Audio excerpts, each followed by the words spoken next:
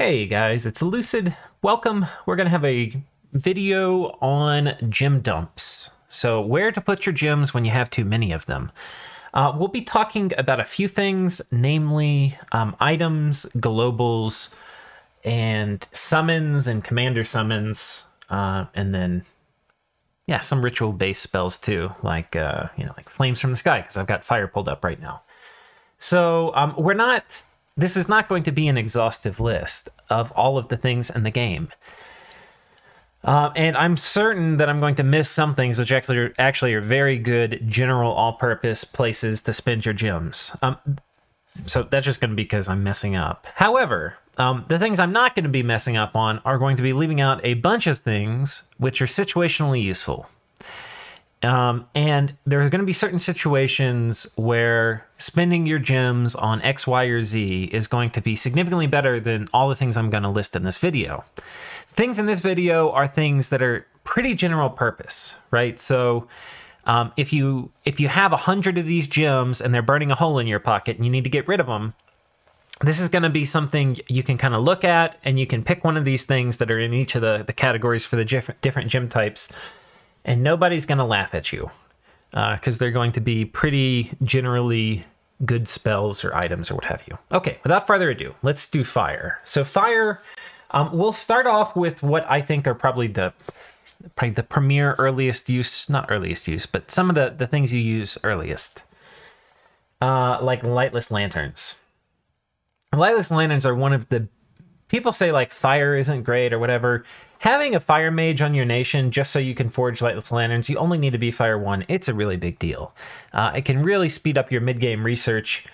It's gonna, if you go, it's a lot better on nations where you're gonna prioritize going construction 6 because you have to get to construction 6. So it's kind of deep in the construction tree. But if you get to it reasonably early, it can speed up a lot of your other timings, like getting Alt 7, or something else after that. That said, I mean, you would almost always be faster off going directly for Alt 7 rather than going Construction 6 first. But it'll pay itself off when you get your next 7 probably faster than you would if you skipped Construction 6.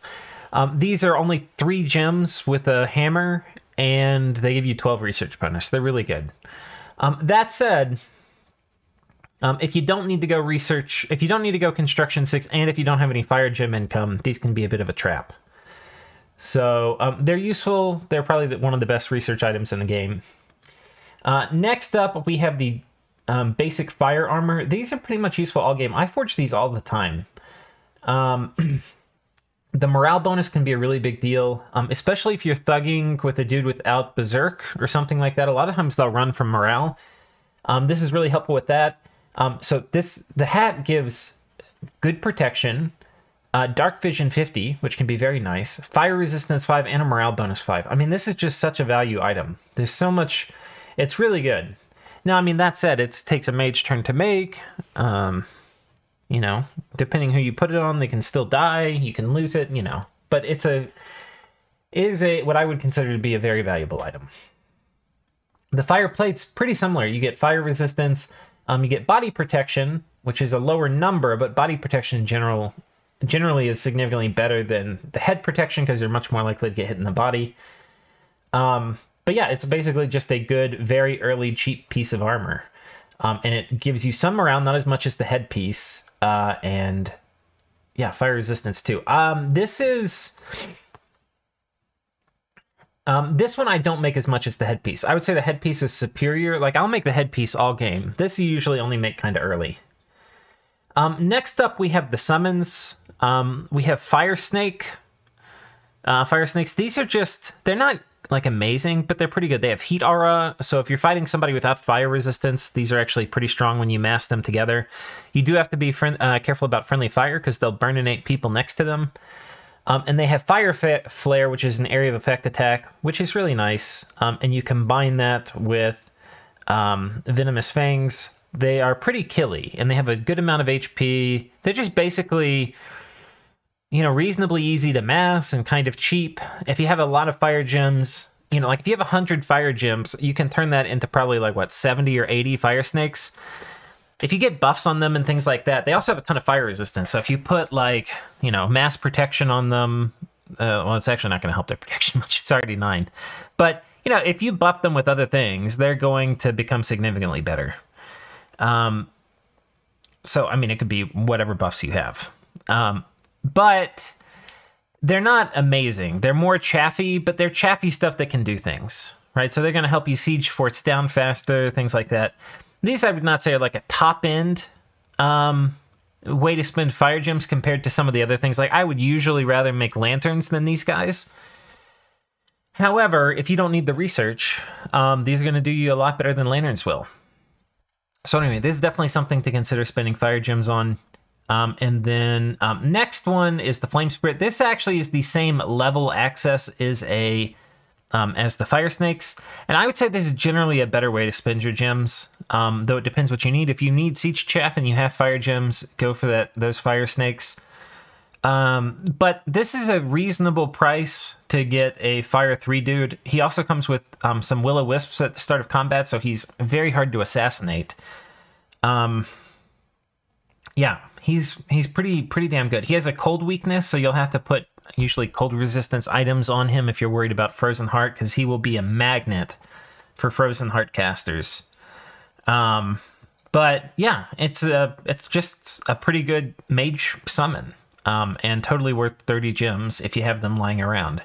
So this is definitely something else to consider spending fire gems on. The next thing is Flames from the Sky. This only comes online in the late game, but it changes the strategic...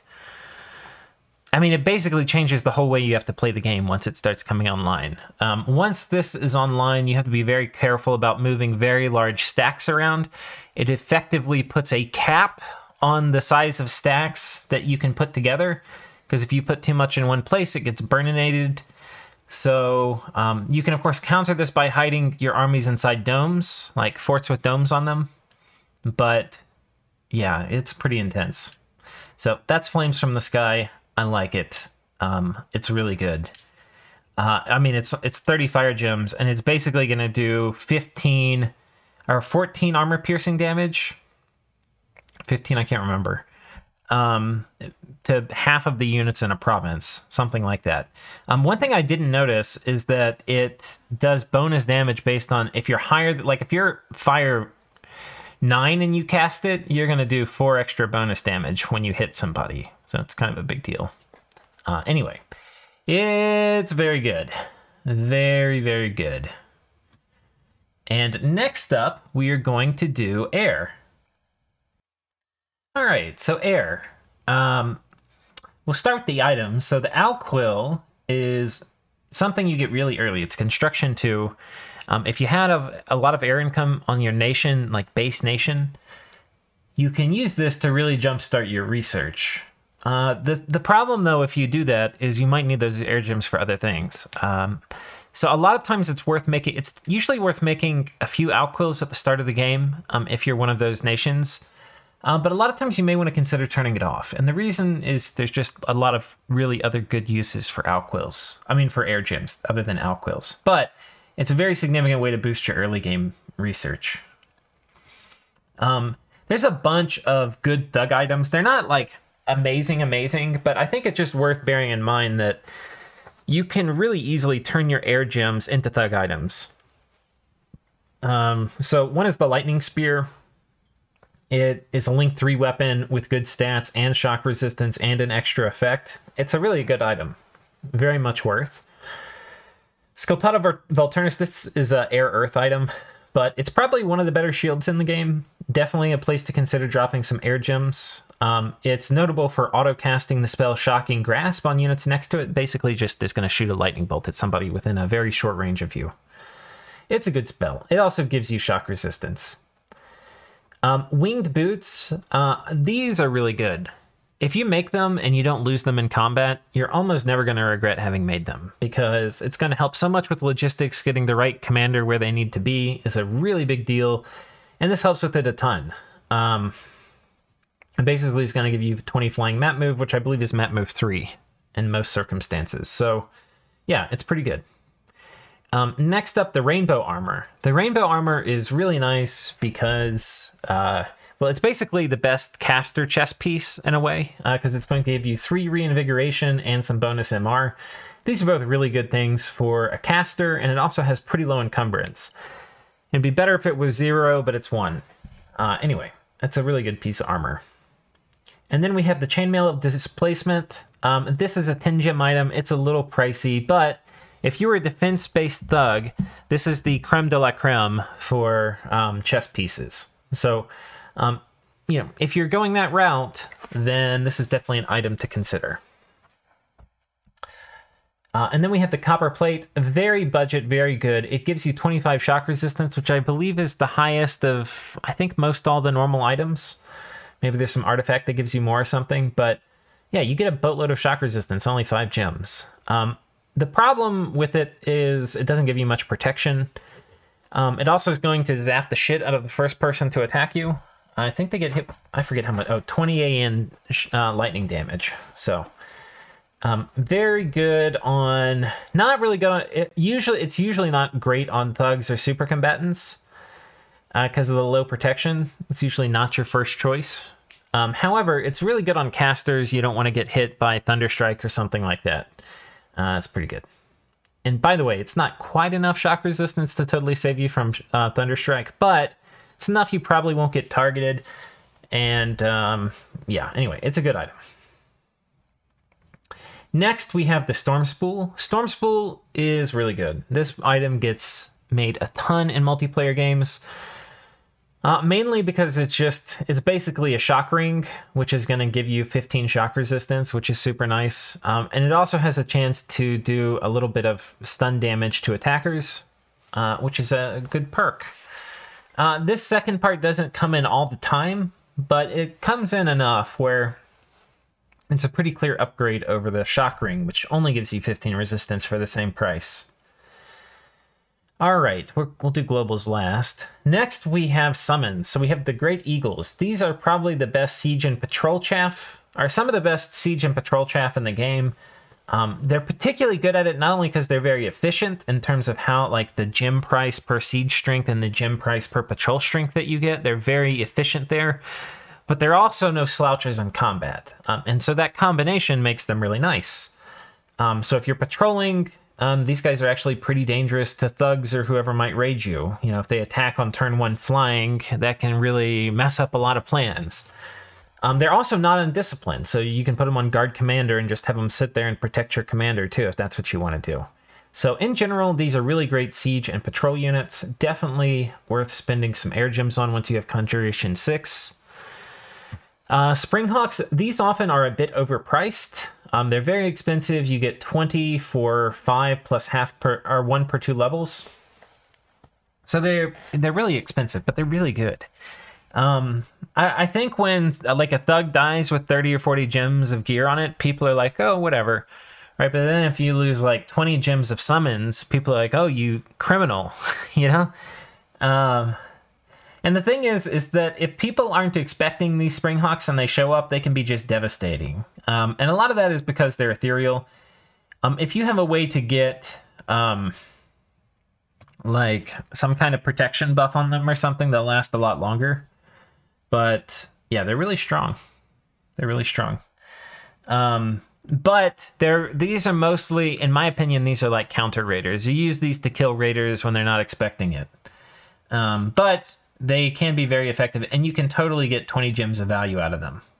That said, I don't think I've really ever used them in a game, but it's one of the things that I think that I should, that I don't.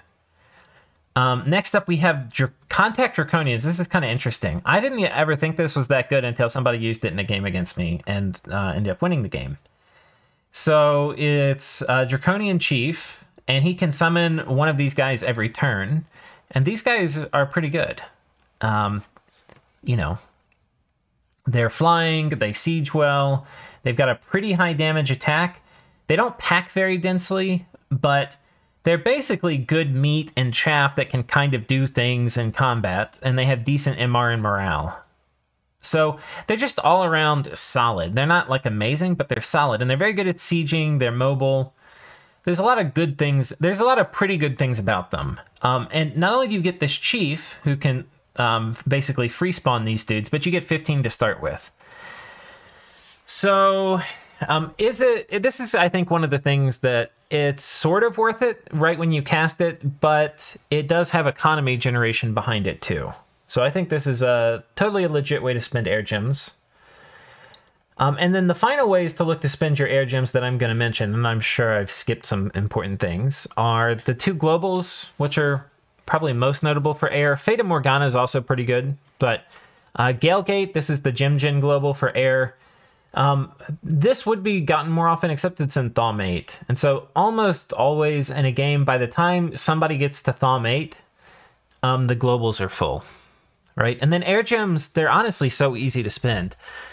If you have air mages, there's sometimes you'll, for whatever reason, you'll be playing a nation and you really don't have hardly any access to air, but you have a lot of air income.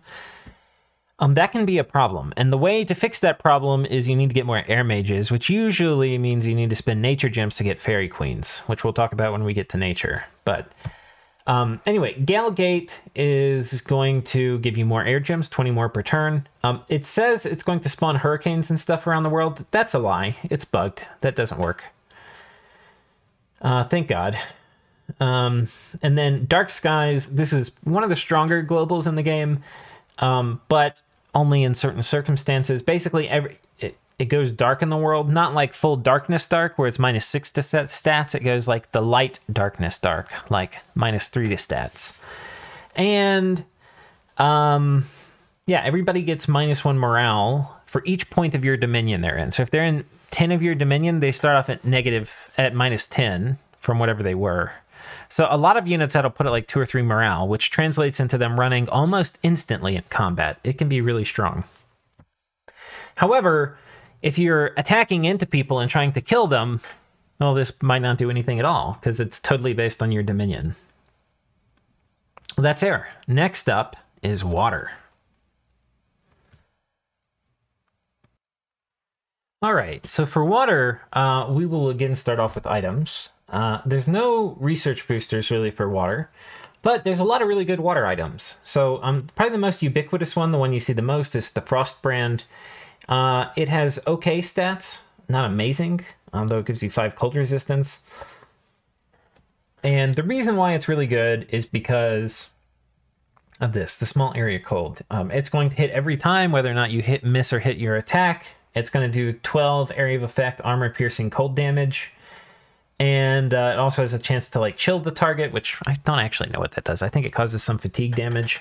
But yeah, this is going to be really good against a lot of troops that don't have cold resistance. But that would include things like indies. So a lot of times this is just, like when you're raiding, you have to find some way to make you have to survive and you have to find some way to make the enemy go away. And one of the ways to make them go away is like fear. Other ways are killing them. This is a way to kill them significantly faster than you would with a lot of other weapons. And that's why it's really good in raiding. So anyway, Frostbrand, you see it every single multiplayer game a ton. It's a super ubiquitous weapon. If you've got thugs, consider making it. Next up, we have the Boots of Quickness. These are a bit more pricey. The Frostbrand was 5 gems or 3 with a hammer. This is 10 gems or 8 with a hammer. Pretty expensive, but this is useful in peacetime and in war because you can move around the map real quickly with it. So it's super useful in saving mage turns and getting mages where you need them to be. But when it comes time to fighting, these are also really good in combat. It's going to give you quickness, which is going to increase your attack and defense and make you attack more often. They're really good. They're pricey, you know, so if you lose the guy wearing them, it's going to feel really bad, but they're really strong. You do have to worry a bit more about fatigue issues when you're running around quickened. So anyway, that's a thing to consider. Next up, we have some of this is probably the cheapest. I think this is the cheapest. I mean, there could be maybe another one tied with it I'm not thinking of. This is the cheapest magic booster in the game. And a lot of people hate on water, and they're like, oh, water sucks as a magic path. I think water's pretty good. And one of the reasons it's pretty good is because you get this.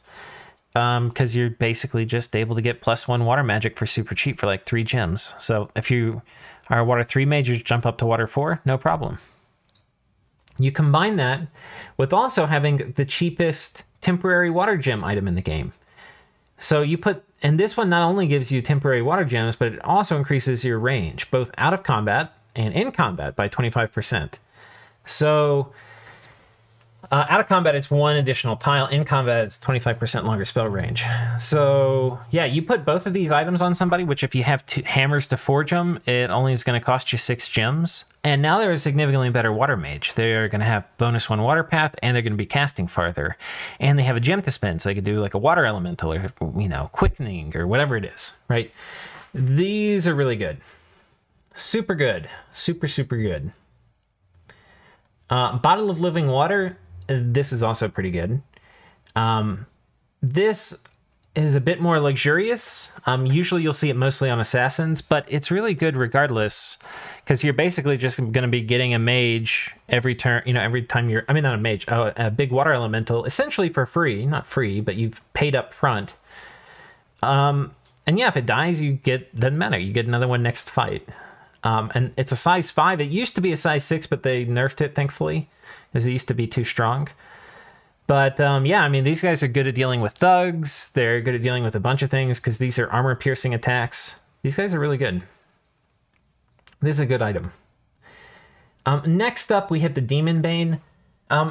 This is one of the better items, I think, for like price-wise in terms of value. It is going to give you so many things. It gives you 5 attack, which is a ton, 2 defense, which is pretty good. It's a length 2 weapon, which is pretty nice. And it does a high amount of damage to start with. 15 damage on a 2-handed weapon is a lot anyway. But in addition, it's going to do 2 times damage versus demons, which can be exceptional. And if that weren't enough for 5 gems, you get 5 bonus HP. There's only 2 items in the game that give you strict like bonus HP, and this is one of them. So it's remarkable for just that. And then on top of that, as if everything else wasn't enough, you get 15 fire resistance. This is a 5 gem item, guys. Like a Ring of Fire only gives you 15 fire resistance. This gives you the 15 and HP and a badass weapon. This is an insane value. It's really good. Next up is the Coral Blade. Coral Blade gives you 8 HP. It's the second other item that gives you a bonus to HP. It's pretty darn good. Notably, it's one-handed instead of 2, so that can be really nice if you didn't want to spend 2 hands to get some extra HP. Importantly, the stats on it for the weapon itself are pretty mediocre, but importantly, it gives draw blood on damage.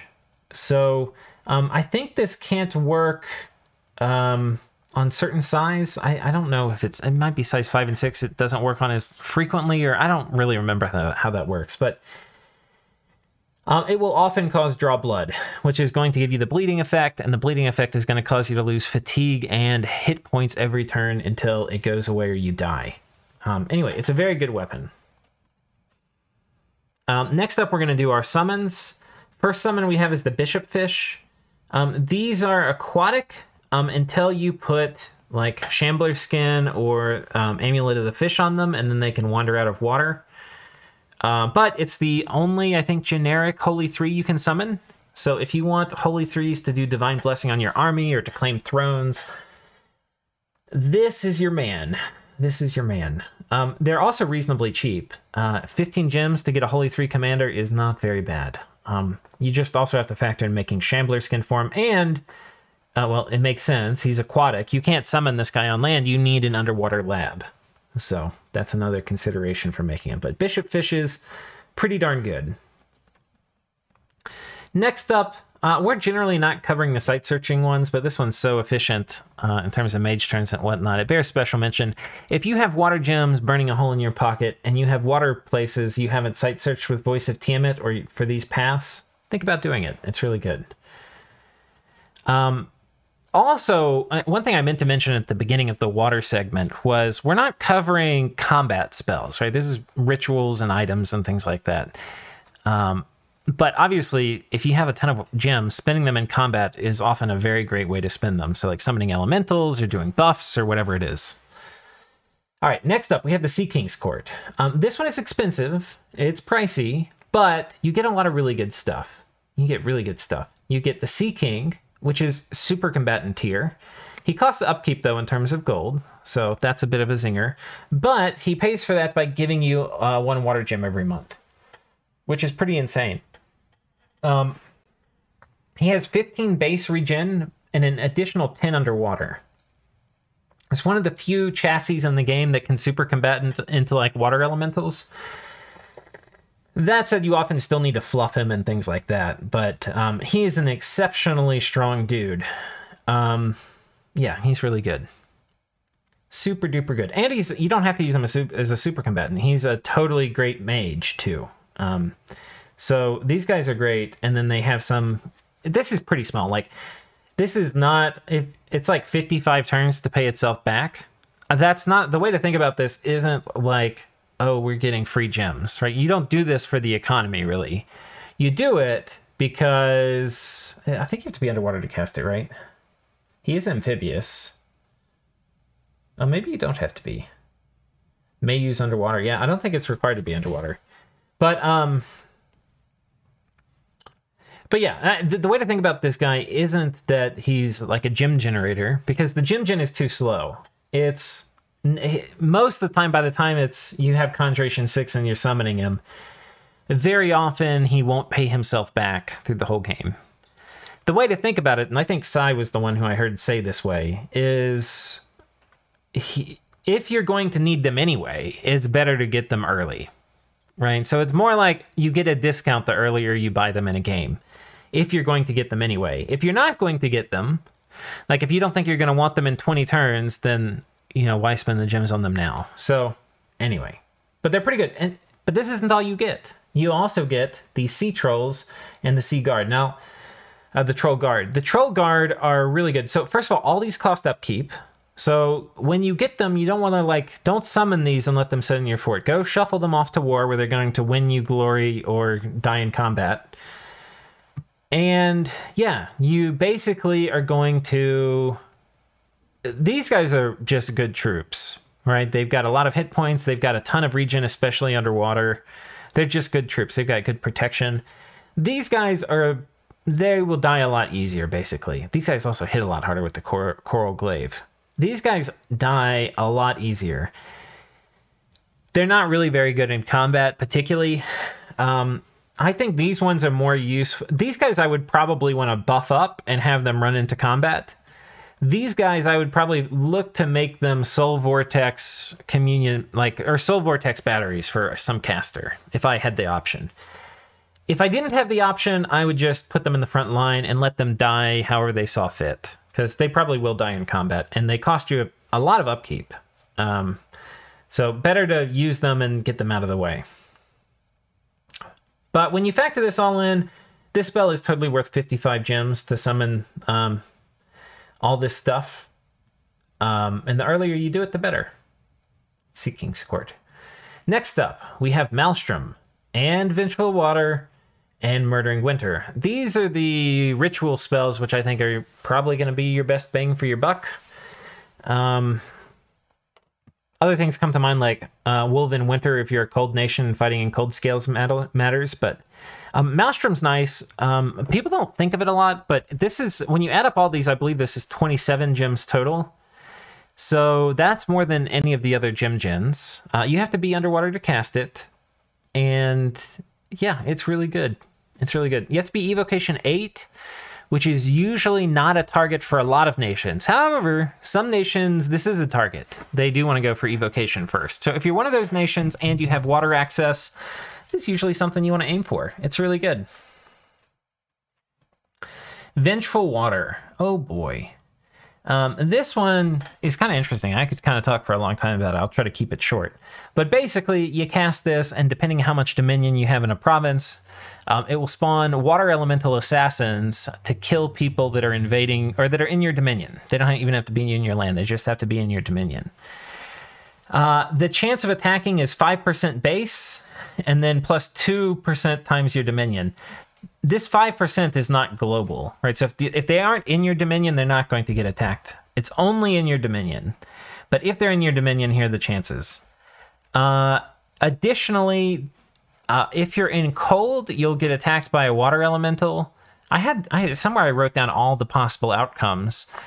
If you're heat and inland, not adjacent to water, it's only like a size 2 elemental. It's actually not very scary. A lot of things can kill a size 2 water elemental or something like that. It's something small. But if you're near a water source, then like if you're next to a lake or something, it's going to be a size 5 water elemental, I believe. And those things are freaking scary. I think also if it's inland and next to water, but it's cold 3, then you get attacked by an ice elemental, which I think is bigger than... I'm not sure if it's size 5. I think it is. So it's kind of weird. Like, is it better to be heat or cold with Vengeful Water up? It depends what kind of province you're in. If you're near the water, it's usually a lot better to be heat, because the water elementals are better than the ice in assassination battles a lot of the time. But if you're inland, the cold is better, because size 2 water elementals suck. It's something like that. I don't remember the exact details, but... either way, this is, if you're getting invaded and you need people to leave, this is a good way to encourage them to get the hell out of there. And next up, we have Murdering Winter. This can only be cast once per turn per province that you're targeting, unlike Flames from the Sky, which you can stack. Flames from the Sky is damage that is independent of temperature scales. However, Murdering Winter depends entirely on your temperature scales. In Cold 3, it can be devastating. In Heat 3, it does almost nothing. But I believe in Cold 3, it does like about 14 armor negating cold damage, something like that. And yeah, it's very good. It's very good. If you don't have cold resistance and you're a human and you're in Cold 3, you're going to have a very, very bad day when this rolls into town. I think it does less, it has less likely to hit commanders. Like, I think it's only like 20% of commanders. But this is devastating. If you, well, yeah, it's pretty strong. It's a good spell. It's more expensive than Flames from the Sky, and it's more situational. But when you use it, oh boy, does it hurt. So I think that's all of the water stuff. We'll do Earth next. All right, guys. For Earth, we've got a few things. We've got a lot of items for Earth. There's a lot of things which, depending on your circumstance, are usually pretty good items to get. So we'll start with Armor of Knights. This Construction 6, it's probably the best budget armor in the game for just like protection and things like that. You get just a whopping 23 protection. It's really good. Only 5 gems. Highly recommend. Black Steel Helmet is available early. It's cheap. It's not as good as the Fire Hat. The Fire Hat's almost strictly superior. It's just way better. But it's cheap. You can make it starting level 0. Yeah. The Stinger, this, as well as, there's basically a bunch of kind of pretty similar one-handed earth weapons that are going to give you armor-piercing attacks. This one I like because it's a Link 3, but they're all pretty similar. They can be slightly better or worse in different situations, but any of them, those are usually pretty decent items to consider getting. Only 5 gems. Definitely, so this is better for like a counter thug thing where you're worried about killing some high protection dude. That's when you want to get one of these a lot of times. And speaking of which, if you're doing that, a lot of times you want the two-handed one, which is like the Great Sword of Sharpness, because it does a lot more base damage, has higher attack, and it is also armor piercing. So definitely worth considering getting this instead. If you're worried about killing a thug too, a lot of times you don't have a shield, so you can afford to go up to two-handed and get that bonus damage. But really, if you want a shield, use a one-handed one. If you don't care so much about it, and the thing you want to hit through has a ton of HP, try the Great Sword of Sharpness. So these are both pretty good at... These are specifically designed to deal with high protection thugs or super combatants, and it is a way to get through that. They're very good at that job. Next up, we have the Midget Masher. This is situational, and I know I said I wouldn't put many situational items in here, but it can be really good. If you're bigger than the people you're hitting, it's going to be your highest damage item. Pretty much guaranteed. Unless they have a lot of defense, in which case you may miss a ton. But if you think you're going to hit them, and they're smaller than you, this thing is going to do an obscene amount of damage. The thing is that a lot of times when things are smaller than you, you don't care about doing a lot of damage. You want to actually just hit them, because you'll kill them anyway if you're hitting them with a thug. So, really, this mostly gets used on like killing things that are like size 4 and 5 when you are size 5 or 6, right? So that's mostly when you use this. Next up, we have the Main Gauche of Parrying. This thing gives you the most defense out of all the standard items in the game, and it's only 5 Earth Gems. And so, yeah, you put 2 of these in the right and left hand, and it's a bonus 12 defense. It's pretty sick. Yeah, it's pretty sick. That said, if you're going for a defense-based thug, you can get harassed down real hard. So, you know, a kit you might see would be this and like a Vine Shield, which will prevent a lot of the harassment penalty. But anyway, this is a super solid item, definitely worth 5 Earth Gems. Hammer of the Mountain, this is good against things that have high defense, where you'll probably hit them, because this does 25 damage. If you hit them, you'll probably kill them if you hit them. This stun effect it doesn't hit big things, so if you're fighting like giants, this isn't a good counter. But, and I forget exactly how the size negates works, but it's going to do pretty good at killing things with high defense. And that's what this is for. It's a two-handed weapon. Notably, it gives you a big-ass defense penalty yourself.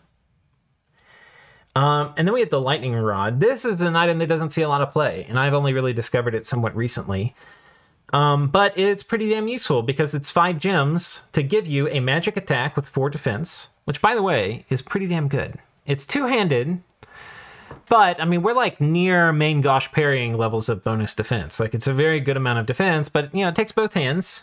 And generally, a lot of these two-handed weapons are going to have higher defense bonuses than the one-handed weapons. But you're getting, if you put this on like a mage, you're going to give them 15 shock resistance.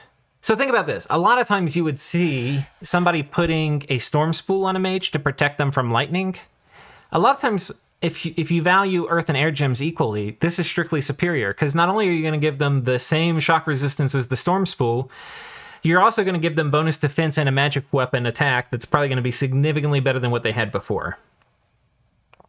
This actually is a really good item. Bracers of Protection. And by the way, that's like, some things I'm parroting back to you, things that are community consensus. Sometimes it's shit I figured out. That last one, the Lightning Rod, is shit I figured out. Bracer of Protection, this is really good. It used to be you could put 2 of them on a unit, and they would get... it would stack, basically. Now you only get 1. You can't stack it. So you used to be able to get really high protection. What still does work is for however many actually do stack, which for most cases in Dominions now after the patch is 1, you can put Legions of Steel on it. And the Legions of Steel will apply to this item and to your armor and helmet. So you effectively double the value from Legions of Steel. That's usually the reason why you want to do that. Use this item at all, is you put it on a thug, you're going to put Legions of Steel on, and you get that protection stacking, and then they have really high protection. Bracers of Protection. Earth Boots. Pretty cheap booster. I think I'll try to cover all the boosters which are not weird cross paths and are only like 10 gems or less, because I think those are all great ways to spend your gems. Yeah, this is going to give you bonus Earth Path. It's really good.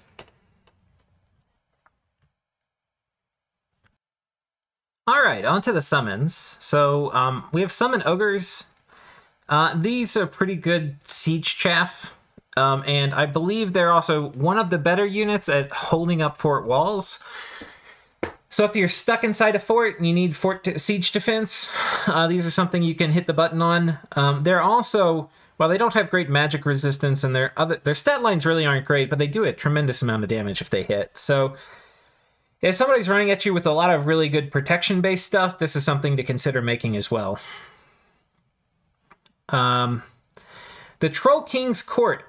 Conjuration 6, similarly priced to the Sea King's Court, and giving you similar things. Basically a 3-path mage for the respective path. So the Troll King is Earth 3. He's got Regen 15. He does have a big fire weakness, so you need to make sure to put fire resistance gear on him. But, yeah, he's a sick mage. You do Summon Earth Power, he's all of a sudden an Earth 4 mage. And Earth 4 is enough to drop all of the big buffs you need. So Really, this guy is your ticket to doing all the in-game Earth buffs. Totally worth 55 gems. It's really I think it's probably the only reliable way of getting a really high-level Earth Mage. Unless you can recruit one. And you get a big pile of trolls that come with them. And again, these guys, much like the Sea King Court, cost upkeep. A lot of upkeep, actually. So you want to use them. Don't let them sit around in your forts. But yeah, they're pretty good. They're all pretty good. Like the trolls, which are the least good of them, are significantly better in combat than the crappy Sea King trolls you get.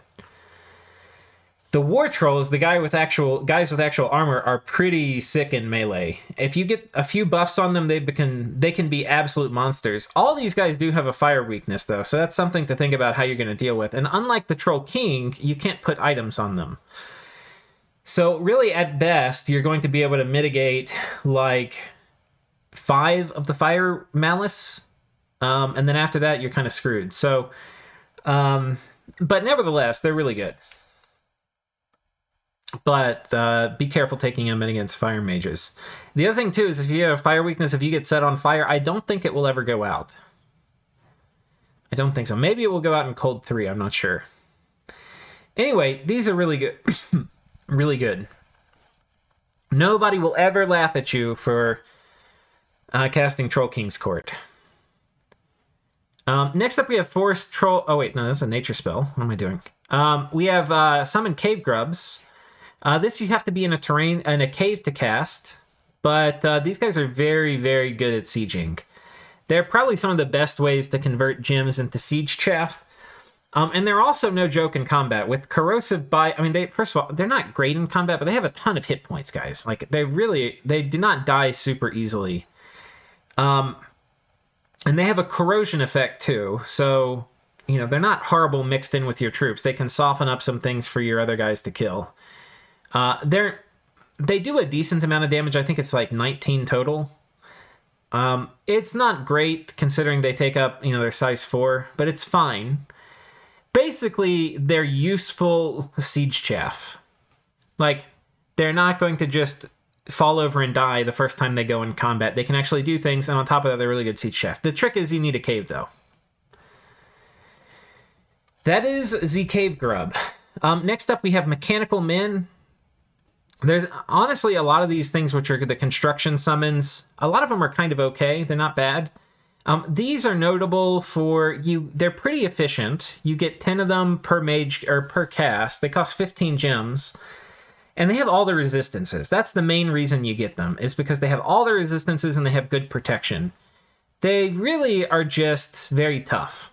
They're very tough. They're very hard to kill. If you need a blocker unit and you're worried about all sorts of crazy elemental magic roasting them, this is a decent option for you.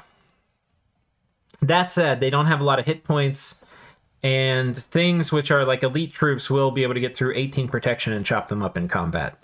And because they don't actually have armor, proper armor, this is natural protection. What that also is going to mean is you can't really buff this to get it much higher. Like if you do Army of Gold, it's only going to be 20 protection rather than 18, or maybe it'll be 21. I can't remember how it stacks exactly, but yeah, basically, you don't want these guys in melee very much. They have pretty good protection. They're not going to like immediately die, but their real job is to like be blockers that are resistant to evocation. That are not in, it's kind of a weird role, that are not in contact with elite units punching them really hard. So, you know, like bodyguards for your mages when you're expecting battlefield-wide elemental evocations, that's probably the ideal job for these guys when you're worried about flanks.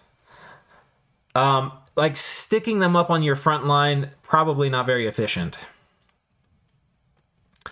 Next up, we have 2 Earth Globals. Of course, there's more than this. I'm only putting up globals that I think are just, like, generically really good. One is Earthblood Deepwell. It just generates a lot of Earth Gems for you. And another one is Riches from Beneath. This gives you bonus resources, which if you're a resource-constrained nation for making high-quality troops, this can be really nice. It also, if you have high dominion in your provinces, is going to give you around 25% bonus income if you put it up. If you don't have high dominion, It's going to be way less than that. So, yeah, if you're like a 1 or 2 Dominion, like candles in a lot of your provinces, this isn't going to be super awesome. So that's it for Earth. All right, Astral we'll go through pretty quick. Astral, there's a bunch of pretty good items. The Amulet of Anti-Magic is one. Its budget gives you magic resistance. The Enchanted Pike is a Construction 0 item. That's probably one of the better Construction 0 items. It's length 5, so you get repels a lot, and it gives you bonus. Otherwise, it's just pretty good stats. The Eye of the Void and the Spell Focus are both very cheap magic penetration items. Eye of the Void actually gives you Taint. I didn't know that. But yeah, they basically are going to let you get higher penetration rolls, which is real nice. The Moonblade is a budget 5 gem item. It's really good. If your job is to chop through like elementals or things like that, it's exceptionally good at that job. But generally, it gives very good stats too. Like +5 defense is really good for attack, and then it does a good bit of damage. So pretty good for a 2-handed weapon. Pendant of Luck can be pretty good to casually toss this on guys you don't want to die if you're not going to have luck buffs on them from some other source. Particularly good on things that have a small amount of HP. And Shroud of the Battle Saint, if you have a good bless, this can be super good to toss onto various units to give that to them. So always consider, when you're looking at a nation, especially if it's a nation where you're going to take a good bless, never miss a good opportunity to put a Shroud of the Saint on a worthy recipient. Next up, we have the units, or the summons. This one I didn't actually think was very good until I used it in game. It's very expensive. That's the first thing we have to get out of the way. It's super expensive. It's 90 pearls, but it's really good. It's really good. It is going to give you an Ether Lord, which is one of the few Magic Face... I'm going to say this is a super combatant, but this is like a low-tier super combatant, okay? It is going to get magic power, but it's a magic being, so it can be cut down by things like that Moonblade I was showing you. But all of them can magic phase, and they come with enough death that they can do invulnerability and Soul Vortex if you give them a Skull Staff, or if you give them an extra Death Gem or 2. Additionally, they're going to come in a few flavors. You can get a Blood Random, which Astral Blood is really nice, and Death Blood can be nice. The Death Random is nice. You don't have to worry about that extra path for Soul Vortex and things like that. The Astral Random is really nice because Astral 4s are super rare in the game. It's like wish-worthy to get an Astral 4 sometimes. That's probably the best one, actually. And the Air Random is also amazing because you're going to get a Wind of Death caster or Wailing Winds caster. So, in short, this guy is freaking excellent. He is an amazing, amazing mage. The problem, though, is he's really expensive. Is he worth 90 gems? He could be. He could be, but probably not most of the time. But he's really good. If you're fighting things without magic weapons, he's also ethereal, too. So that's built in. He can stack wipe. He can kill a whole army. But it has to be not an army with the counters to him in it. He's not like a Melkort, which is going to need very specific things to kill him. He just kind of has to, like, things which are generally going to be good against thugs and super combatants at all are generally going to kill him. So this is a low-end super combatant, but he's capable of magic phasing, and he's pretty damn good. He comes with some of these guys. Now, these guys, they're size 3, so they pack 2 per tile. They carry Moonblades, right? Which, if you think about it, if we said Moonblades are worth 5 pearls, and we get 15 of these guys, it's 5 times 15. That's like almost 70 gems of stuff right here. They benefit being in Magic Power, so Magic Power 1. That's pretty good for them. So these stats in Magic 3 are going to be pretty sick. It's going to be 16 and 17 here for attack and defense. On top of that, they have pretty good protection, right, and decent hit points. And they're also ethereal. These guys are really good. I would hesitate to use them. Like, they're too expensive and too good for you to just willy-nilly, in my opinion, throw them into the front line of combat. You can. and they'll do fine. But I think it's better to think about them as a special forces, right? So you get them, they're special forces, you buff them and deploy them in a special way. All in all, if you can make good use of the Aether Lord and you can make good use of the Aether Warriors, I think it is worth 90 gems. If you can't make great use of it, this is probably not a great sword. You know, like this isn't something, this is more situational than a lot of the other things in the list, but there's not a lot of great astral summons. And this would qualify as probably one of the better ones, though it's situational. Next up, we have Golem Construction, available at Construction 7. This is the other reasonably common, generically available magic phasing, low-end super combatant. They are really annoying to deal with. If you have an army that's not set up to handle a golem can stack wipe it. Like the Aether Lord, he is also a magic being. Unlike the Aether Lord, he is inanimate and mindless. So a lot of the things that will work against a lot of other types of thugs, like Soul Slay, won't work on this guy. So, yeah, he's a big boss. That said, he has horrible attack, horrible defense, not very good protection. You need to use one of his slots to get him up to Astral 3 so he can magic phase. In short, it's actually pretty easy to kill him if what he's fighting has magic weapons. He's also, because he's inanimate, he can't regenerate. And if you wanted to put like some life-stealing weapon on him, well, that would normally work, except that his attack is freaking garbage. So him having to hit something to life-steal, good luck with that. Anyway, that is the Golem. Next up, we have the rituals and the globals. Wish, this is really good. You can look up like a Wikipedia article for all the things you can wish for. The most common ones are probably wishing for a specific unit, which you then have to Gift of Reason to make it a really good commander. But you can get some of the best chassis in the game with this. It's really good. You can also wish for unique items and try to steal them from people. That's usually expensive and doesn't get done much because it's not worth it. But in specific situations, it can be worth it. But yeah, it's a really strong spell. It's really good. You have to be Alt 9 to cast it, though. And you have to be really high. You have to be Astral 9, too. So getting an Astral 9 mage is not trivial at all. Next up, we have Arcane Nexus. This is one of the game-winning globals. If you are able to keep it up, you will probably win the game. It's probably the strongest global in the game. It's really, really, really, really good. It's going to take all non-pearls spent on the whole map. It doesn't include blood slaves. No pearls or blood slaves. It's going to take a quarter of those and give it to you as pearls, is basically how that works. It's pretty good. Eyes of God, this also is pretty useful. There's a bunch of small benefits, like it gives you better scouting and things like that.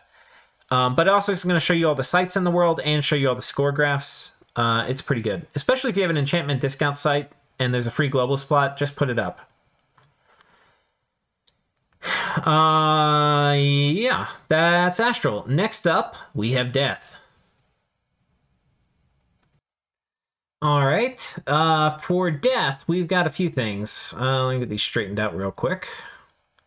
So we've got the Skull Mentor, which is expensive, and Death Gems are really good. But it's a Construction 4 thing that gives you a lot of research. A lot of times you'll skip this, but if you have a big Death Gem surplus and you just hit Construction 4, probably best to go ahead and make a few of these. Because basically, if you have the big Death Gem surplus, what it means is you don't have enough research to spend them, and this is going to help fix that problem for you. Next up, we have the Skull Staff. It's another 10 gem path booster. All these are very efficient. You know, just making a mage one path better for 10 gems, super good a lot of times. Really good on Skelly Spammers. You're going to make one extra skeleton every time you cast if you have one higher path, and it's going to be less fatigue. So, really good. Horror Helmet. This is definitely a good super combatant headpiece. Having fear is super useful, so definitely consider putting this on. It's a little bit too pricey for like a budget thug, but for like a top-end thug or a super combatant, this can be really good if you've got Death Gems lying around. And the Wraith Sword, this is a really nice weapon. It's two-handed. The only problem with it really is that it's two-handed. Aside from that, though, it's going to fix a lot of your problems. It's going to heal you because it's got life drain. So it's going to get rid of a lot of like chip. A lot of times with a thug or super combatant, you need to be able to manage chip damage that's coming in so that you don't get overwhelmed by small amounts of damage. This is going to fix your chip damage issues if you don't need a shield.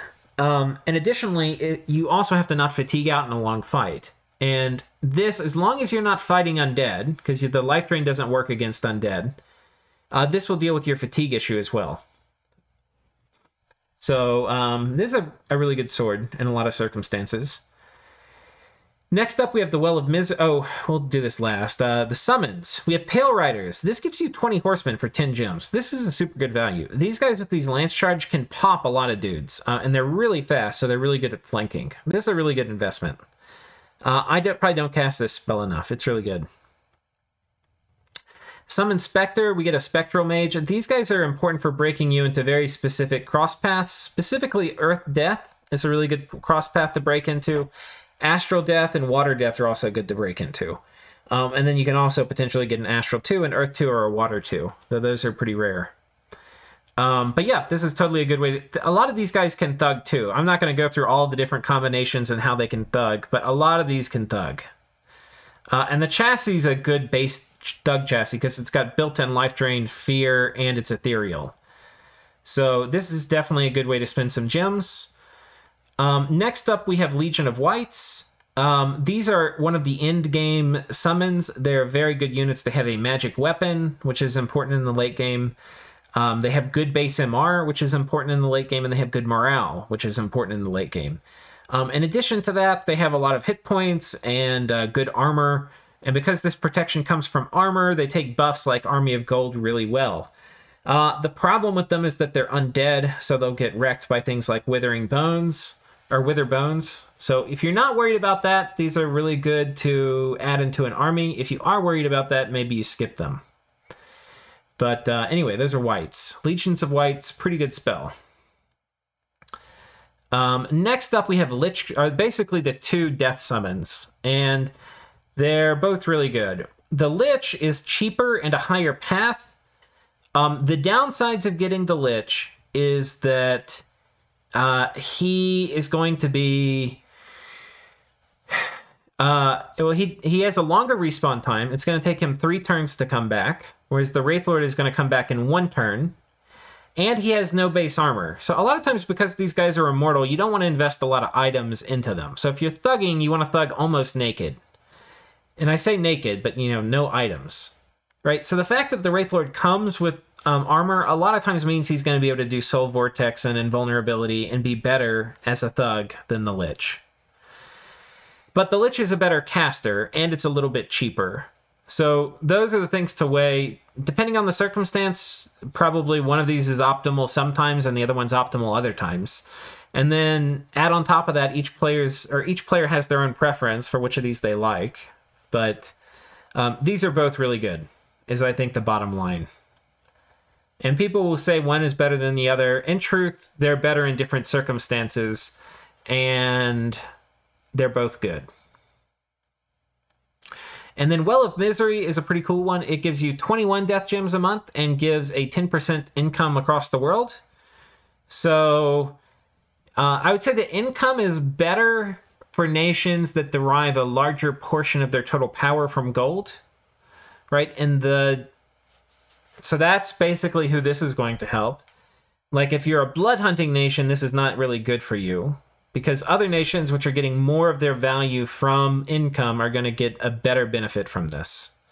Because in some ways, if you help everybody, you don't help anybody, right? But this doesn't, even though it applies to everybody, it doesn't exactly apply evenly, because some people will get more value from gems than they do from gold. If like your whole thing is gold, this is going to help you more. And then the death gems is obvious and nice. There's also like Utterdark, but this really is only relevant for a pop kill. And then sometimes for like blood powers, but kind of yuck. If you're a pop kill, you can't let this is the reason you can't let pop kills make it to late game though. So that is death. Next up, we have nature. All right, and for nature, this will be kind of interesting. Not that many items, but the items that do get you, or that are good for nature, are ubiquitous. They get used all the time. Ring of Regen. Regen's super useful for dealing with chip damage and sometimes more than chip damage. But yeah, it's a really good item. I see this all the time. 10 gems, so it's not exactly cheap. Boots of the Messenger. Another logistics item that is great in peace and in war. 3 reinvigoration is really good on thugs and mages. And the map move bonus is amazing. This, all in all, is an amazing item. Probably one of the most made items by me, and then probably by a lot of other people too. Thistle Mace, super good. Again, it's in the club of the 10 gem path boosting items. It's really good and worth it a lot of times. And then we have the Vine Shield. This is probably the most ubiquitous thug item. While it's not always great against elite troops that do high slashing damage, especially because it can break, it won't break immediately even against elite troops. So sometimes if it's not many of them, it's going to be enough to hold them off while you kill them. But it basically is going to entangle attackers around it. And it's really never going to break against province defense, except maybe some of the barbs. But this is just very, very good against independence and province defense. And that's why it goes on a ton of thugs. It's a very, very good thug item and very common. Next up, we have some of the nature summons. And I'm probably going to miss some. I'm kind of getting tired, I must admit, as we get to the end of this, because it's getting to be a much longer video than I thought. And between each of the things, I'm going through and thinking about it and selecting all these. So starting to get worn out. But we have Vinemen. These are pretty good chaff units, especially on like Guard Commander. They have enough hit points. They don't always die to remotes. They heal. They're mindless. They don't have much MR though, but otherwise they're pretty good. Vine Ogres. And by the way, there's an item that increases the efficiency of both of these. So these are pretty good. But Vine Ogres also don't have much MR, but have a lot more hit points. But they're pretty good units. And then we have the Fairy Court. This is one of the air mages you cannot get reliably. Like, you can get the Air Queen, but there's not like the Troll King or something, which is the equivalent for how you're going to, you spend air gems to get an Air 3 mage. That doesn't exist in vanilla, which is cool because not all the magic paths are the same. It's not all a cookie cutter. Some are different. This is the only way to get a reasonably high level air mage in vanilla, and you have to spend nature gems. So it's a nature 5, it's 40 gems, which is a pretty reasonable price for a nature 3 air 3 mage. You can summon sprites every turn if you want to, but you probably don't want to. They're stealthy, they can heal diseases. They are really, really good. The only problem really with them is you're going to want to usually put items on them because they have 0 protection, so they'll literally fall over and die in combat if you don't put something on them. And they don't have a ton of hit points, so I don't know. It would be pretty common to put like a coral sword on them and then some kind of base armor. And that would just be like the starter kit for using them in combat. But they're really good. Really, really good. You'll see a lot of these in multiplayer. Next up, we have the Ivy King. These are cheaper. So the Fairy Court was 40 gems, and you get a Nature 3, Air 3. This one is 30 gems for what is decidedly, except that it can't fly, a better chassis. However, it doesn't have air access. So if you were using the Fairy Queen only for the nature, you could argue this is a significantly better value. So something to consider. Ivy King, pretty good. And that's it. That's it for the summons. But the big ones, I think what you'll probably spend most of your nature gems on, unless you have really good, if you have good access to nature mages, there's no point spending your nature gems on it. But the Ivy King and the Fairy Court are really good. Next up, we have all the nature globals, and there are a lot of really good nature globals. These are all really, really strong. Mother Oak comes online really early. It's only 10 gems, but it comes online early, and that means if you get it, you're going to have it for longer. The only downside of getting it is a lot of times people fight over it. So anyway, just be prepared for people to contest you for this in multiplayer. Next up, we have the 3 big ones. And honestly, one of these is better than the rest. But honestly, all of these are potentially game-winning. So Gift of Nature's Bounty, I will just get the elephant out of the room. This is one of the other game-winning globals. This is probably the second most game-winning global behind Arcane Nexus. And I would say it's a bit behind it. Like, Arcane Nexus is a significant amount better than this. And I've killed players that have had this up without taking this down. So it's not like if you put it up, you're going to win the game. But oh my god, is it strong. It's so freaking strong. 20% per candle. So if you're at 10 candles in most of your provinces, which you should, which you might, I'm not going to say you should be, but you very well could be by the time you get enchantment 9, then you're basically going to get a bonus 200% to your income. So if you were at 10,000 gold income, you will now be at 30,000 gold income. It's a huge deal. And when you factor in, if you were at 10,000 income and you had an upkeep of 5,000, you have a disposable income of 5,000, and that's going to go up to 25,000. So it's actually a 5 times multiplier for disposable income. It's a big deal. This is really good. But if you put this up, expect people to attack you. That's basically how that works. Next up, we have Enchanted Forest. This also is a potentially game-winning global, though probably not as strong as Gift of Nature's Bounty. It's going to make all forests, either neutral or enemy, act as if they were a temple. And once your Dominion gets in there, then you're going to have all sorts of forest critters spawning out from adjacent to that forest province and attacking. So it's going to give you a huge amount of Dominion pressure on the map, and it's going to attack. So you can potentially combo this with other globals that affect Dominion. Can make it really hard to deal with. But this is a game-winning global. If somebody puts it up, you need to pay very close attention. Like I said, it's probably not as game-winning as this one, but this is like very strong end-game stuff. Gift of Health is probably the least game-winning of these 3.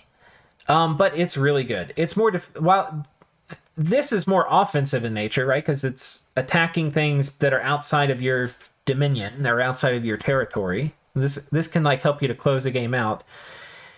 Gift of Health is more defensive oriented. It's going to give bonus 10% HP per candle in your dominion.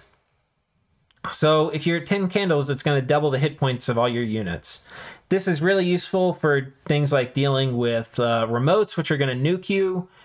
It's also really useful for getting rid of afflictions. And it's also just useful for combat. If you're fighting big fights in your Dominion, you're going to have a major advantage having twice as much hit points. It's also going to mean twice as much regen. It's really good. It also is going to slow down aging. I didn't actually know that. But the affliction reduction is also really important. It's not only is it nice to just clear afflictions off your armies, but it's also going to open up things like getting Tartarians. This is one of the very few ways to get the Feeble Mind affliction off of Tarts, which actually, I should have pulled that up because I didn't mention that for death. So let's do that now. Here we go, Tart. So this is another one I should have mentioned under death. But basically, it's 10 gems. You get one of these guys. A lot of the time, they're going to be feeble-minded, and if they're feeble-minded, they're gonna have a bunch of afflictions, but a lot of times the affliction is feeble-minded. If they're feeble-minded, you basically are going to need either the Recuperation Bless or Gift of Health to get that off of them. And the thing is, if you don't get feeble-minded off, then you won't ever get access to their paths. The other thing is that some of these are commanders when you summon them, and some of them are units. So if they're you can get a commander that's non-feeble-minded and you don't have any afflictions to get rid of, right? But you can also get a commander who's feeble-minded, and then you have to find one of these things. The worst thing would be if you have, and this actually happens all the time, you get a unit version, so you would have to Gift of Reason him to make him a commander, but on top of that, he's also feeble-minded, or she, right? And you have to both Gift of Reason them and get the affliction off. So this can be worth, by the way, casting, even if you don't have access to a Recuperation Bless or Gift of Health. because you'll still roll some of these that are going to give you the paths you want. However, it's a lot better if you do have access to the Gift of Health or Recuperation. In my humble opinion, this is a little bit of a trap. It gets used a lot late game by very good players. It can be very useful, but I just would... By the time... What I have found when I have used it is by the time all the gems you've put into Gift of Reasoning them, summoning them, controlling Gift of Health, and once you get them, you have to stuff armor and items on them. By the time you've done all that, you've invested so freaking much. Even though they're good units, they're not really going to carry all the weight you've put on their back. That's my humble opinion. I will say against like newer players, they can really struggle killing tarts. Like they can be newer players, tarts can feel like unkillable things. So in that sense, they're good. But I think any experienced player will, like if you put a tart in a province next to an experienced player and you said kill it this turn, and it was, you know, like turn 60 or 70 in the game, I think almost every single one would be able to kill it. Right, so killing it for experienced players is not the question. The question is just getting them in the right position to kill it. Anyway. But that's Gift of Health, another great way to spend nature gems. And that is going to move us into Blood. And honestly, I think we're going to skip Blood. Because there's so much... Oh, no. Blood I have to do a whole guide on, guys. Blood would take just as long as this whole other thing. There's so much stuff in Blood, and it's a whole different animal. So with that, we're already at 70 minutes. So thank you for watching. I hope you've learned something. I'm sure I got plenty of things wrong. Some of your favorite items or summons probably aren't in here. Some of those I probably disagree with you about. I don't think they should be in this list. Probably a lot of them I would agree with you about too, and just think I missed them. So if you think I missed something that's super generic, go ahead and put it in the comments. I'll probably be curmudgeon-y and grumble as I look at it and be like, oh, I did miss that, damn it. But anyway, I will see y'all next time. Thank you for watching and take care.